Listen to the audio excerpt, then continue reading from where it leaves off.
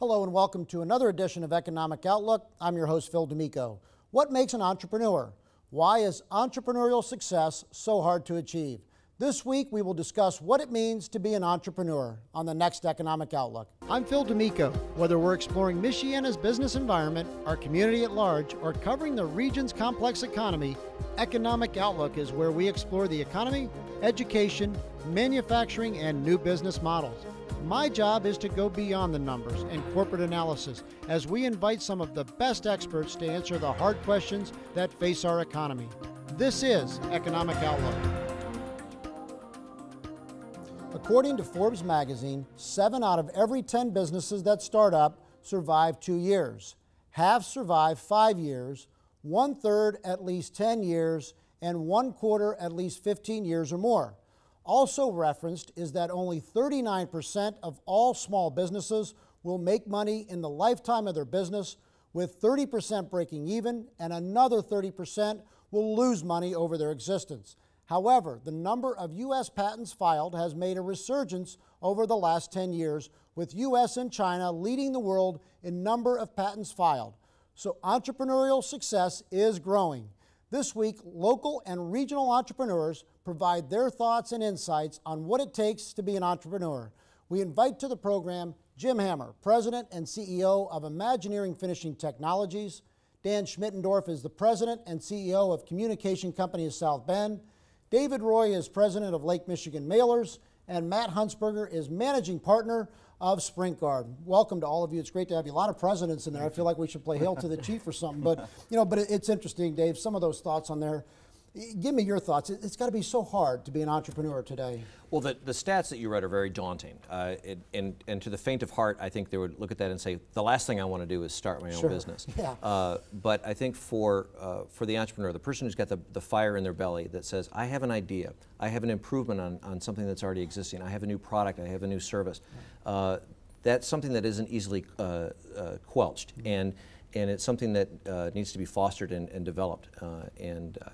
It's something that if you can plan for it and if you can stick it out through the tough times, it can be a very rewarding experience. Yeah, there's a different mentality though, correct? I mean, a lot to what David's talking about, Dan. There's a different mentality to being an entrepreneur. Oh, absolutely. And there's different levels of entrepreneurship too. I mean, you could have an entrepreneur that's inside another company, but they have the ability to see that opportunity and grab something and make it happen. And then there's the person that is an entrepreneur that wants to start up a company or a brand new product and take it to market. So I think that there's different levels of that, but it is daunting to hear those statistics because it does make people not want to take on that risk. But I think that that's the separation of an entrepreneur is they see the opportunity, but they're willing to take the risk and they have the passion and the drive to do so. Yeah, it's interesting. We're all sports fans here. I had an entrepreneur tell me once, being an entrepreneur is a lot like a defensive back. You might get burned once in a while deep, but you got to forget about that play and move on to the next. But there is a mentality of, you've got to just kind of maintain your focus, I think. Yeah, I mean, being a businessman is like being a coach and a teacher. And, the entrepreneur, as we mentioned here, is the passion it takes to, and the commitment to achieve all the objectives that you set forth. And then the hard part is competition and the other constraints that you might be faced with. And I think what entrepreneurs do well is that they probably put a little bit of a blinder on some of those things.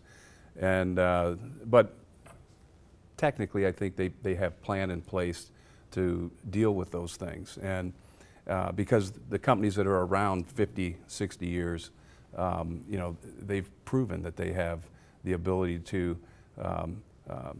weather those things. Yeah. But it takes a team to make it happen. So I think entrepreneurs, the successful ones recognize that. And it's all about getting the right talent in the right place. Yeah, and you can't be afraid to fail, right, man? I mean, fear of failure is not even in the equation. No, absolutely not. I mean, these guys have touched on great points. Being a basketball coach, you set forth a plan, you choose your team, and there are tough times, so you have to ride those out.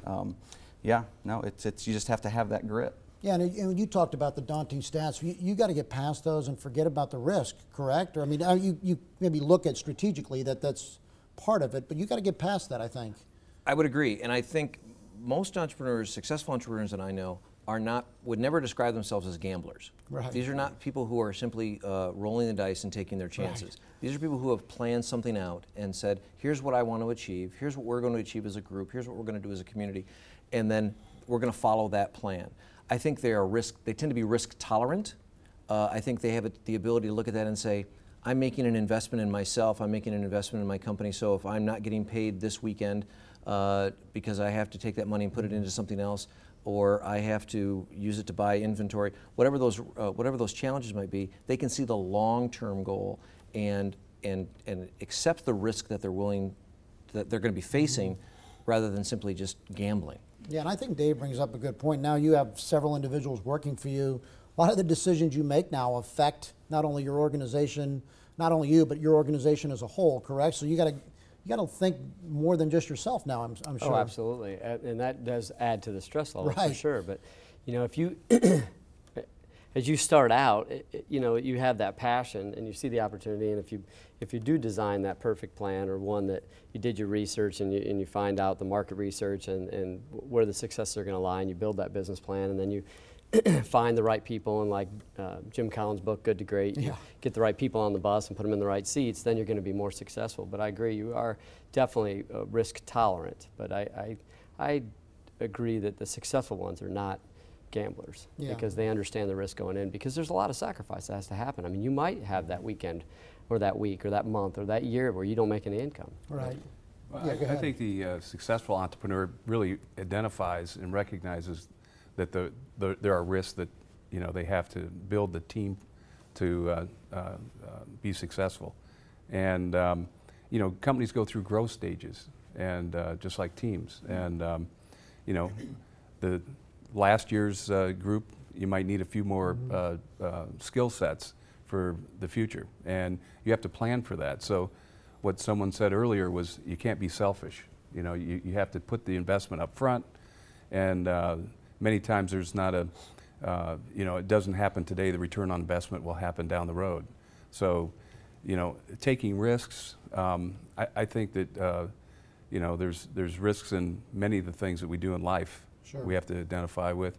In business, the timing of those things are some things that we don't always control. Yeah, and I think what's interesting, Jim brought up, Matt, the growth aspect. I think with every growth stage, there comes new sets of issues, risks, and those kind of things you look at. Well, absolutely. And I relate my business experience back to being a basketball coach, and building that team. There's always risk when you're recruiting at the college level. You're always risking on a player. A new season brings new challenges. Just like with business. So you're always looking to prepare and minimize the risks. We talked about risks. I like that, what you said about, I don't think myself as a gambler. Right. I like to look at the risk and try and minimize it by preparing and looking ahead and how to sidestep that if possible. Yeah, good point. So what are some of the big challenges here? I mean, besides risk and those kind of things, what are some of the challenges that face you on a daily basis? Well, I think for any entrepreneur, managing that growth can be a massive challenge, and growth has to be managed. You have to anticipate that you're going to grow, and you have to manage it. I know a number of entrepreneurs who own a company, and their idea of growth is being able to get to a point where they can take 3 weeks vacation and go snowmobiling. Others are looking at this saying, if I'm not hitting 30% growth, then I'm shrinking. You have to be able to manage that growth, and you have to be able to have the people in place to be able to grow with you. And it's not uncommon for a company, particularly in the startup stage, to outgrow key people, either skill set or attitude, who can't keep up with the vision or the ultimate destination of the company. Yeah, your thoughts on that maybe, and some of the challenges maybe to Dave's point. Absolutely, and going back to being a startup company, when you begin, you could easily outgrow the talent because you're at a certain level and you're trying to recruit around that level and that funding that you have available. So when I said, get the right people on the bus, but in the beginning you don't have the funding necessarily, possibly to get the right people, those people that will take you to that type of a level. And if you have that concept and in your plan of what level that means, I think one of the biggest challenges is finding that talent. It's difficult. I think that's probably our biggest challenge, is finding the talent when we decide we're going to hire for a position. Yeah, I know you're constantly looking for that as well, right, Jim? Is the Sure. talent, is that one of your biggest challenges? I think talent, certainly one of the other challenges is making sure that your market ability is is in the eyes of the customer something that's sustainable, Sure. is something that they desire. Right. So we can think a lot about ourselves, and we can even put talent in place to achieve what we achieved yesterday, and then our customers really dictate where your next move might be. So to be a best-in-class company, obviously, you have to be customer-centric. Sure. Yeah, and you're probably, of the guys here, probably have the lowest staff, but maybe Yeah. what are some of your challenges now as you've seen the growth? Well, we started as a lean startup company. Sure. So, I mean, funding was an issue, but we tried to keep our costs as low as possible, the overhead. So it's just for us and our company, it's getting it out to the market and letting people know we exist. When they find that we have a product that actually serves a need, we don't have anyone that says it's a bad idea. So it's just getting in front of people. The marketing side has been really tough for us. The dollars that go into marketing to get out to the people, that's been the biggest challenge for us. That's a really good point. I think even probably for some of the more established here, the recreating, the re-innovating, the constant need for new products, services, meet the demands of your customer. I got to believe that's a huge challenge and probably something you look at every day. We do look at it every day, and we do our strategic planning in 3-month increments, and then we're projecting out as far as 6 years in those 90-day programs. And we're constantly looking to reinvent ourselves. And what we start with is, what do we do well? What do we want to do, and what don't we do well? And how do we shed the stuff that we don't do well or improve upon it? And then how do we move into the things that we really want to do with the stuff that we already do? Right. And so we're not reinventing the wheel so much as we are trying to sculpt the edges to make it a more efficient wheel. Yeah, and one of the things with recreating, re-innovating, and I want to get your thoughts on this. With that comes an increase maybe in technology, which can mean an income. You got to get more income, more revenue, those kind of things. How do you keep up with the challenges and the demands of what technology places on your business? Well, I think that the best thing you could do there would be to read about it, constantly go to shows about it, and embrace it. Right. So. I don't know, I'm not, I'm in the technology business, but I'm not necessarily an early adopter, only because Sure. I see, there's so many things that come out Right. so quickly. But if you embrace it, if you find out what works best for your company and then you embrace it, you can really save a lot of time and overhead. It seems like a lot going in, but in the end, you can save a lot. Well, Matt talked about the money you have to allocate towards marketing and those kind of things, maybe technology. It's a fine line, right? Is balancing the book, so Sure. to speak. Well, obviously we're a service enterprise, so we don't manufacture anything, and our role is really to establish from a marketing standpoint is mechanisms that give feedback from our customers. And when we work with engineers, we're always looking for unmet need, what they need. Okay, so and there's surveys and studies, and we work with the local university. Notre Dame has programs marketing programs, and some of their MBA students, we enlist them. If you were a publicly traded company, you have the funds to do a market study. Here, we have a smaller budget to do that, and so we want the same output that they might get from a publicly traded company's marketing engagement. But what we do is we try to make sure that we stay in front of the customer, and that kind of dictates on our part, because they're the ones that are in charge of the R&D. They're the ones that are doing the engineering, and it's our job to make sure that we understand what their needs are. And the mechanisms I talk about putting in place are, a continuous customer loyalty survey, or, maybe 6 relationships across with your company to that company, a quality relationship with a quality department, your CFO working with their financial folks, engineers working with engineers, and there's many relationships that you can set up. And you have to have the ability to capture that information and then make something happen with it. Yeah, and it's interesting. You talked about the marketing strategy, marketing budget. What is a successful model for you? Is social media an easy, maybe relatively inexpensive way to do it? Yeah, we do use social media a lot. Through our website, we sell a lot throughout the world, really. Australia, England, Israel, we're all over. So using those outlets like Twitter, Facebook, those are great for us. Absolutely. What's interesting, all of you guys, I've gotten emails from all of you at some point where it's time stamped at 12:30 in the morning, 1 o'clock in the morning. The time management, big issue here, right? How do you manage you got to wear a lot of hats. Yeah, time management for any entrepreneur can be a massive undertaking, particularly if the type of personality that they are is one that they're very focused on their job. You still have to eat, you still have to sleep. It's important to see the kids. You need to be engaged outside of work, and that management process of time management is just as critical as managing any other aspect of your business. Now, one of the mantras that I picked up years ago after going through Stephen Covey training, his idea was sharpen the saw. You have to take time off to sharpen the saw. And one of the mantras that I picked up years ago was, wherever I am, that's where I need to be. And I have to allow myself to take time off, whether that's seeing my son play a baseball game, or whether it's to take a walk, or whatever it is that I need to do, mow my lawn, whatever it is that I need to do, wherever I am at that moment, that's where I'm allowed to be. Yeah, and what's interesting, I want to get your thoughts, because you went through this where you had enormous growth, got a lot of recognition, much deserved. I have a lot of respect for you and the success you've had. But with that comes, we want you on this board, we want you on that board, we want you engaged. So time management, probably as you grow, probably a big issue. Absolutely. I couldn't have said it better.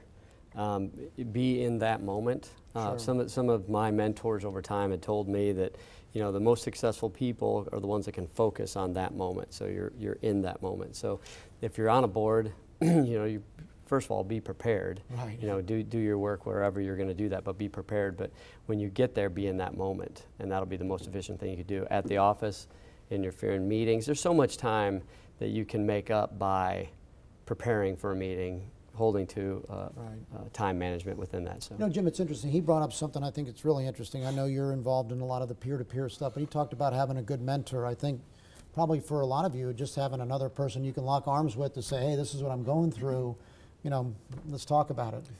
Yeah, I belonged for 9 years to a CEO group, and it was a global group. It was called Tech, now it's called Vistage. And the group that I belonged to was in Indianapolis, and basically what we did is shared issues that we all had, and then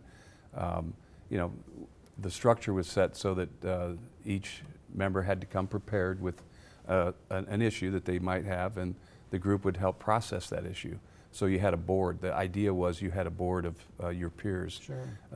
And I thought that was really helpful for me, especially in the earlier stages, because you wear many hats as an entrepreneur and a small businessman. As you professionalize, we bring technical, more professional folks in that focus on a more narrow band of responsibility. And the entrepreneur owner still cares, so he's always got his hand in every piece of that. And the peer-to-peer support groups help from the standpoint that it's tough for other people who are non-owners or people that may not have the same level of responsibility as you do to help you process things. And many times you might think that you're being erratic, or you're so focused that you need to chill out. But really it boils down to it's an important issue that needs to be resolved. And I think the entrepreneur does a pretty good job about making sure that they continue to work on it until it's solved. Well, you started, Matt, your product from ground up, just you, right? So you didn't have a little bit of that, but how did you get started, and maybe the thought process behind how you got started? Well, I was a college basketball coach, and we had a soccer ball kicked in our athletic facility, and it ripped a sprinkler head off with a guard like that. So, through that we lost our gymnasium, and the college had an issue with that, so I came up with a design that had never existed before. So yeah, ground up, I'm the baby, so to speak, of the panel here as far as my years of experience. But I just want to touch on what he was talking about with the checks and balances. I believe that's, as a young entrepreneur, I've tried to put people in my life that are already experienced in what I'm going through and will be going through. I think that's huge for young entrepreneurs, to hook up with people that have already walked that road and draw from them. And that's helped me kind of sidestep some things. And we've had our valleys, but having someone there to help you through, I think, is key. What's the product look like today? I'm curious. Well, yeah, I mean, it's an got industrial a lot of guys strength. you can sell to right here. They all have warehouses. I didn't bring my checkbook. Well, that's okay. We can work on that. It's an industrial strength sprinkler head guard. And the main difference between what was really out there, if sprinkler heads are guarded at all, they're guarded with something similar to this guard. guard here, which I affectionately call a bird cage. I mean, it does really nothing for you. It attaches directly to your sprinkler head, which creates a leverage point that if hit, it would snap the head off, and really just a larger target for that student that says, hey, I want to see what will happen. We've had that happen. We created a guard that actually attaches to the line. We've went through all our UL processes. We have patents on our designs. And I had one gentleman in the fire suppression industry tell me that in 100 years of fire suppression, no one's come up with anything like this. There's nothing out there like what we've come up with. So we started in 2009. We're 6 years in. And we're working with companies like Coca-Cola and Home Depot, and it's growing daily. That is such a classic example of an entrepreneur, correct? Sure, I mean, identifying a need and then differentiating yourself from another person. How hard is it to look at that? How do we differentiate ourselves, kind of thing? Well, I think it's important for any entrepreneur to look at that and say, all right, what makes us different? You know, the issue I get, or the question I get most of is, how do you deal with your competition? I deal with my competition by, quite frankly, not focusing on my competition. Right. I focus on our plan. This is the company we want to be. This is where we want to go. And when we talk about doing differentiation of products or solutions that we have for our clients, we really focus on, hey, wouldn't this be cool? Right. Like this, like your device. Wouldn't this be cool? Would this serve a need? And then, is there a marketplace for it? And can we take it to market? I try not to focus on my competition other than to differentiate myself from them, because I don't want them to take me off my game. Right. You know, I have to play my game, they have to play theirs. I want to be aware of them. Right. I want to be cognizant of where they might be in the marketplace, but I can't let them take me off of my game. Yeah, got about 4 minutes left. I want to get your thoughts on this, because Matt and I we coach basketball, and we believe in John Wooden, who said, I never scouted any teams. I scouted our own team to get better. I mean, is this a philosophy here? Yeah, I think small companies, you know, your customers kind of let you know what they want from you, and then the whole idea is you might develop a niche. So when you go out and you look and say, hey, these guys are competitors, you know, it's always difficult, because say at what level, what they may do some similar processes, but they really don't. When you look at how you differentiate yourself, they may not do what you do. Right. And what we in our business do is we started out as a consultative approach to the engineers, and then they call on us, and if we did a good job, we got the process. Right. We got to process parts, and so that's what kind of differentiates us. It's not a commodity; it's more of a knowledge source for engineers. Yeah, that's smart. Dan, in about 3 minutes, I want to get both your thoughts on this. Advice to helping people get started. I want to get your thoughts on this, because we talked about a lot of the challenges, a lot of overcoming the risk. If you're a young entrepreneur, what advice do you have to someone that wants to start a business? Well, I think that the best thing they could do is build that plan. So know exactly where they want to go, build that plan, be willing to take risks, and know the market. Don't let your competition steer you or get you off your game, but understand who they are and where they play a role in the marketplace, so you know how you need to play, and then take that risk. Yeah, how big of a deterrent is funding? You talked a little bit about funding. I mean, a lot of people have great ideas, maybe don't have capital behind it. I want to get your thoughts as well. It can be a big deterrent. It held us up for the first year and a half or so. They're just trying to get out there and get going. But there are plenty of things out there, you know, if they'll just put a plan together like he's talking about. And I would think just stay with what you're doing there. Have peace in what you're doing, and don't deviate. Don't look at the competition so much that you forget what you're doing over here. Yeah, it can be difficult. Capital, is it a big deterrent? It can be. In addition to the other things that I do, I'm a board of trustees for the National Small Business Association, and in their most recent survey, 36% of small business owners surveyed said that their primary source of funding was their credit card. Oh, wow. Which is obviously very expensive and obviously limited. That's expensive money. It's very expensive, yeah. and it is a limiting factor for a number of entrepreneurs starting out. So my advice to an entrepreneur starting out is, in addition to Dan's comment about getting that plan together, is understand where the funding is going to come from. Is it coming from the boat payment that you're not going to make? Is it coming from a relative? Is it coming from wherever?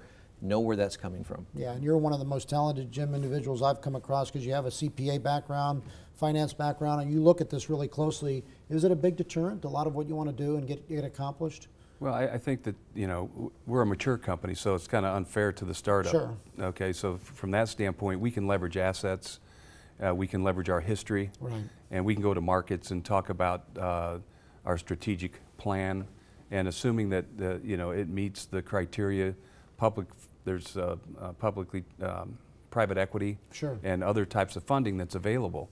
But at the end of the day, you still have to, you have to be good stewards of what you're going to do with the money. Right. So, yeah, money's available, and it's a precious commodity, and you have to treat it that way. Well, it's a great discussion. I thank all of you. I have so much respect for everyone here at the table. I mean, you guys are all personal friends, but as well as successful business owners. So thanks for all you're doing. Thank you. Appreciate the good advice, and we'll just leave your cell numbers with all of our people. If they had any questions, we'll just have them call you now. I appreciate it, guys. Sure.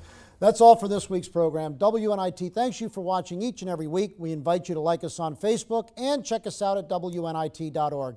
I'm Phil D'Amico. Have a great week, everybody.